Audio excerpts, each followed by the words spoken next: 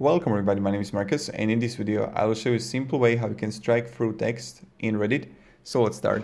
The first thing you want to do is when you are like, I need help, I'm in pain, someone just wrote here in Stoicism.